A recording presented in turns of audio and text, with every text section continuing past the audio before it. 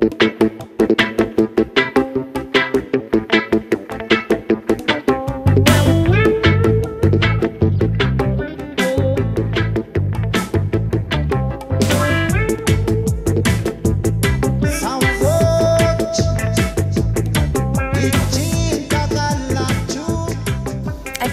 a huge potential for greatness inside every human being, and the key to unlock that potential is education.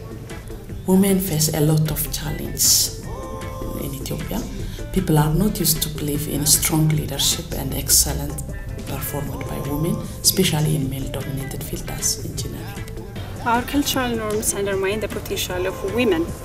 I motivate my students by telling them my life challenge and the way I overcome all those challenges.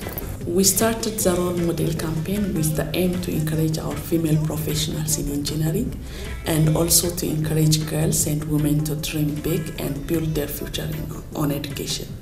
We developed this wonderful calendar with inspiring career and life stories of our role models. Most of the people like it very much. They say this is unique for Ethiopia and very much needed. But we also hear voices that this campaign has no impact. That is one of the challenges women face. People simply don't want to believe in excellent women. What do you think we should do to encourage women and girls? Every girl has a potential to dream big. And the big question is, how do we help every girl to make their dreams a reality? That's true.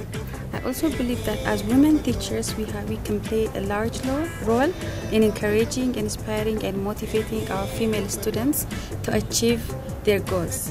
The first step in empowering women is changing the attitudes of men have towards women.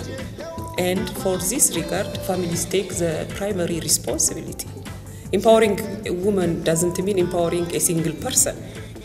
Empowering women means empowering the family, empowering the society, because women become more responsible and share their potential to their family when they are empowered. I learned that focusing on my strengths and the positive sides is much more encouraging, and in the end I can make this country to go for change.